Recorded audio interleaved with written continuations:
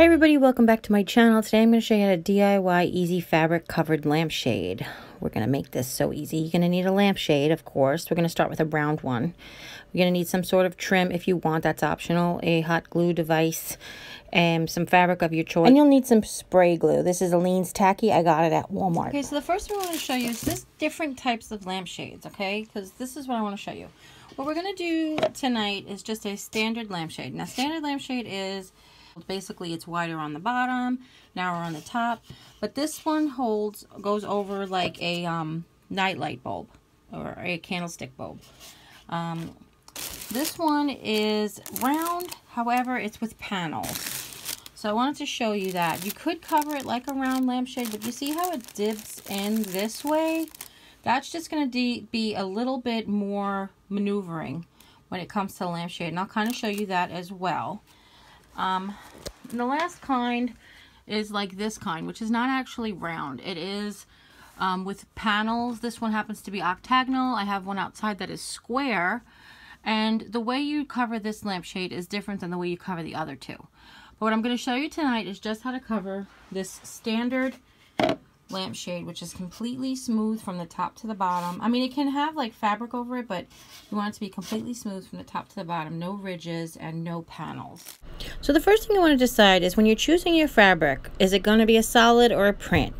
Well, if it's going to be a print, you have to make sure that on the back side of the seam, the opposite side is going to be the front of your lampshade. So if you're going to use a fabric with a picture on it or a pattern, you want the pattern to be straight and centered in that center of piece of fabric.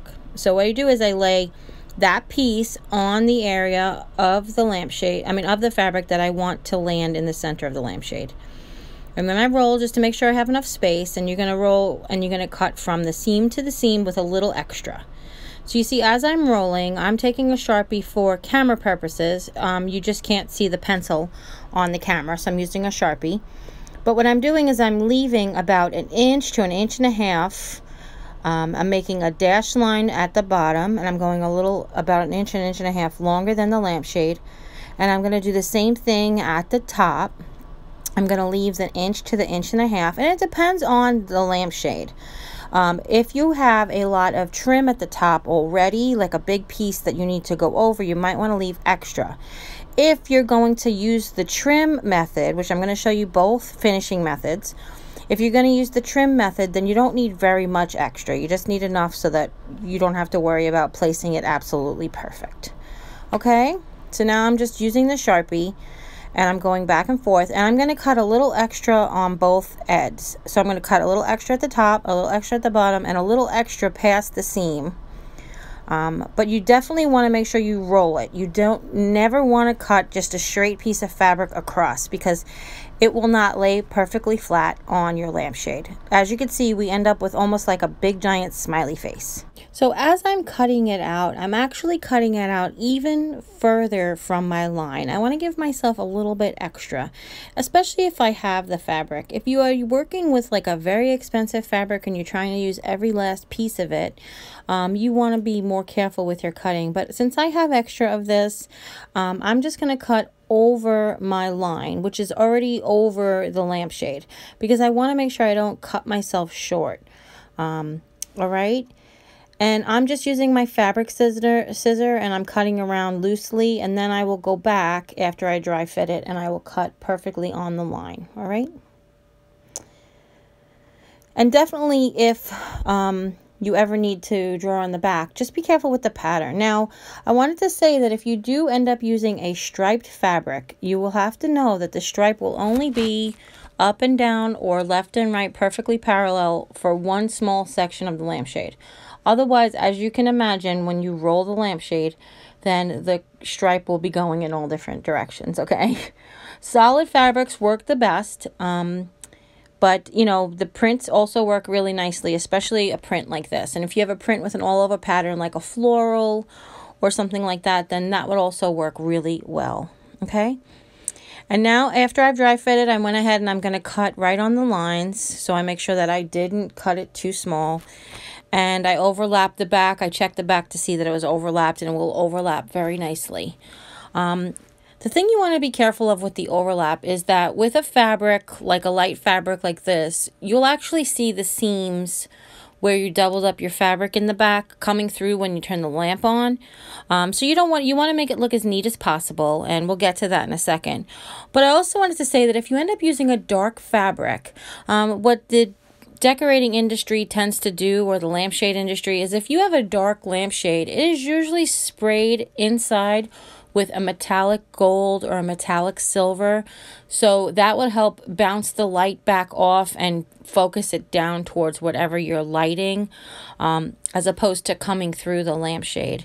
And we've had paper lampshades that were blue in the past and gold, and then they were like white or silver or gold spray painted on the inside, so it can create that reflection, so it can add that light to the workspace. Okay, so now I've turned it over and I've laid it flat. If you feel like you need to press your fabric, you go right ahead, get your iron out. I did not feel like I needed to do that because I knew that I was going to be able to lay it flat once I have it glued. The instructions for the tacky glue says only just to cover your work area for overspray. So I'm putting it on my board and I'm adding a little extra. But I would have probably put down some newspaper if I read the newspaper. If I read the newspaper. I actually have 4 pieces of newspaper that I got from the Dollar Tree that I'm saving for a craft project. So I just put down my cutting mats and my glue boards. I'm sorry about the mess, but... So this particular glue, when it was brand new, you have to shake it like spray paint. This was the first time I was using it, and I really did like the way it worked. But if I've used 3M spray glue many times in the past. So what you want to do is you want to put a thin coat all over your fabric. As you can see, it kind of makes it look wet as you spray it. And then I've let it sit for less than 2 minutes. You just want it to be a tiny bit more dry and a tiny bit more tacky. I let it dry for 2 minutes, but you let it dry depending on how much glue you put on there. So, you know, if you end up getting a really wet spot or something, you just want to let it cure up a little bit so it's just a tiny bit tacky. So you could see here, this is just a minute, and I timed it. It was like 1 minute and 54 seconds. So I say 2 minutes. All right, and then while I have that done, I've got my glue gun plugged in because I'm going to show you how to use the 2 finished edges, and both will need the glue gun, okay? So now that it's all tacky, I've made sure I lined up the same spot that's opposite of the seam down first in the middle where the pattern is.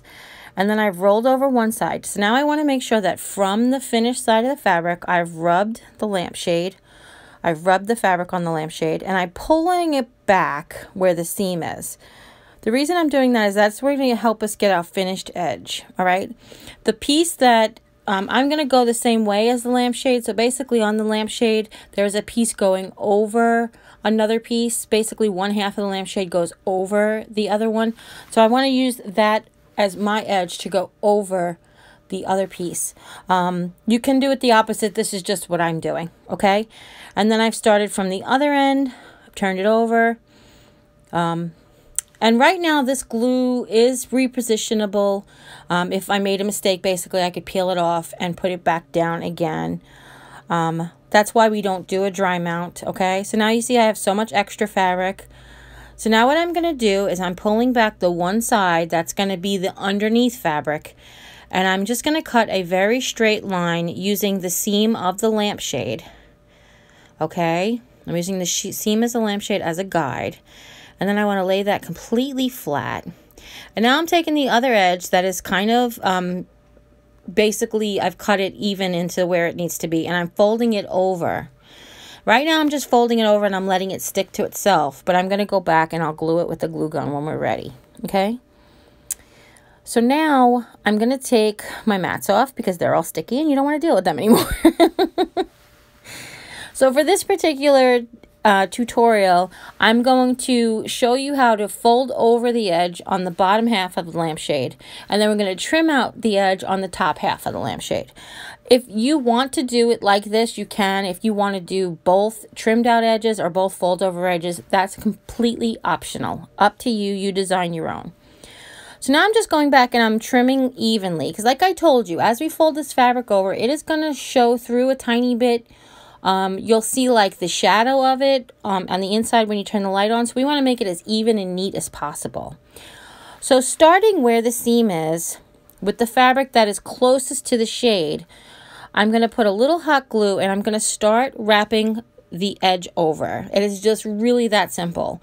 You want to just do a little at a time, and you want to work with the fabric to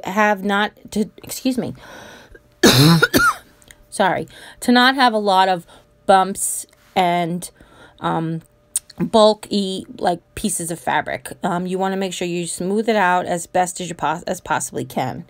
I think I just had one spot where I actually let the glue cool off too much before I rolled the fabric over and had a little issue, but you can't tell when the lampshade's lit as long as that edge is nice and straight. So you can see I'm almost only going over just as much as the factory did. But depending on the thickness of that trim on the bottom is going to determine how much you want to leave extra fabric. Okay, so if you have a lampshade that's got a really thick trim at the bottom, you want to make sure you leave enough to go over. That's the only requirement. And that's why this doesn't have measurements, because every lampshade's different, every style is different, every technique is different. Okay? So I'm just going to continue along the way, and I'm only picking like 1 inch at a time. I'm only trying to glue a little bit at a time because you don't want to really have your glue cool and you'll have too much bulk under there. All right. Now, I know I didn't call this a DIY Dollar Tree project because nothing is from the Dollar Tree except the glue sticks. But, you know, we've talked about you can get fat quarters at Walmart. You can get fabric at Walmart. That's where I got the spray glue from. That's where this lampshade came from. Actually, this lampshade was from Michael's. I take that back. This lampshade was from Michael's a long time ago. The lampshade that was in the cover was from Walmart that I didn't do. You know, it's funny. I waited to do this tutorial to buy a lampshade. And when I bought the lampshade, I realized it was too big for me to actually film on the table.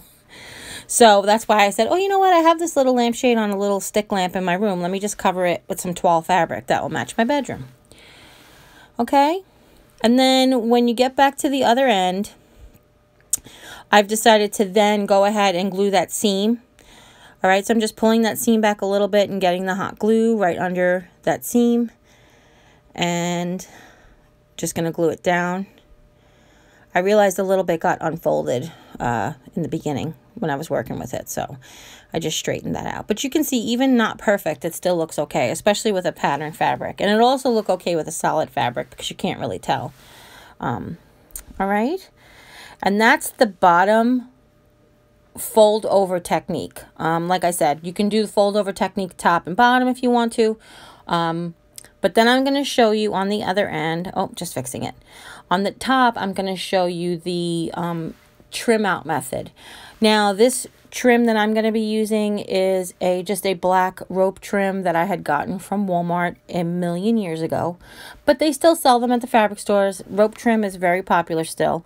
Now, if you were going for a nautical theme or more of a rustic farmhouse, and you picked sort of like a burlap lampshade or a rusty, like a lace, what's the word I'm thinking? Like a crocheted lampshade, and you wanted to trim it out with some of that nautical rope or jute rope, you can. It would look really cute.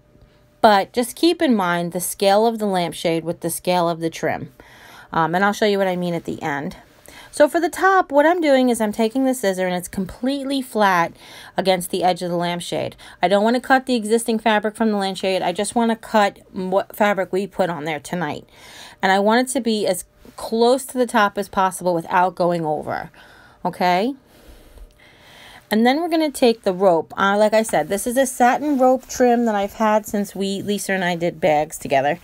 And, or actually, probably since I first got the apartment in 2006. That's probably when it was, because I used a lot of it back then. So with the rope trims, usually they get it for you in the store. They have tape on the end. So what I'm going to do is I'm going to start a little in from the tape.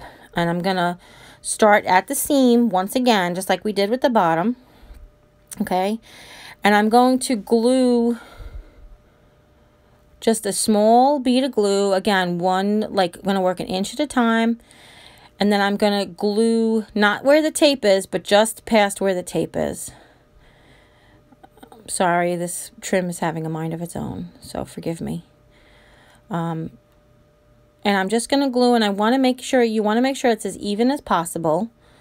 All right. And then when you've glued the very edge down, then you can go ahead and trim it off. And I'm actually just going to leave it a little fuzzy until I get the back done. Until I get to the back, you know, back around to the front. I'm sorry. So just like when we were folding over, we're just going to do like 1 inch, 2 inches at a time. It's a little easier with the trim because you're just really laying the trim there. But you just want to be mindful that it's even with the top of the lampshade and you don't have it like, you know, doing the wave on you. All right. And be mindful of your fingers and the hot glue. But you know, when you're able to pull the fabric or the trim over the hot glue, it makes it much easier. You don't really have to use your fingers directly. All right. And there was a couple of spots where I had too much glue and it was popping out on the top. So I just waited for it to cool down a little bit before I pulled it off. All right. And just hold it before you turn. Okay. And then just continue around. So there are different kinds of trim besides rope trim. There is GIMP trim, or I showed in the beginning, you could use some ribbon from the Dollar Tree or any kind of ribbon that you wanted. Just be mindful with the ribbon. It's going to lay like the fabric. So if you have a very harsh angle to your lampshade, then it might bulk and bump up. Okay, just keep that in mind. The rope, the GIMP is always, you know, the really nice alternatives. Jute string would be nice as well, like some jute cord would be really nice as well, and it would work like this. So what I've done here is I've untwisted the rope open a little bit, and I've put a little glue in the middle of the rope, and then I'm going to twist it back closed. And what that's going to do is that's going to help it from fraying. Okay, and then I want to make sure you do that exactly where you're going to cut it and exactly where the end of it meets the beginning of the other rope. Does that make sense? Do you guys know what I mean? I hope you do. And then once you have that done, you just take a dot of hot glue and you match the end of the trim up. And that, my friends, is what they say is that. Okay, so once this is cooled off, I just want to show you guys another type of trim. The only trim that I have that looks like what I'm talking about has got pom-poms on it. So this pom-pom trim has sort of a ribbon sort of thing. And if you have a trim like this, you want to make sure you glue it on the inside of the lampshade. That's what I wanted to show you. You want to do a rollover method, and then you want to glue the trim on the inside of the lampshade. All right, in case you have any of this fringe or anything cute you want to hang from there. Okay, so that's it. I hope you really enjoyed this tutorial as much as I hope I enjoyed sharing it with you. If you have any questions at all, leave them in the comments down below. Any questions at all. Don't forget to let me know if you want me to show you how to do a different type of lampshade. All right, and don't forget to like it. Give it a thumbs up if you like it. I just wanted to show you what the trim looks like from the inside real close, and then what it looks like all lit up. So if you know anybody who'd be interested, don't forget to share this with friends and family. And thank you, everybody. Always. If you haven't yet, click subscribe, and when you do, a little bell will pop up. When you ring that bell, YouTube will let you know whenever I upload a new video. And as always, take care. God bless. See you next time. Bye.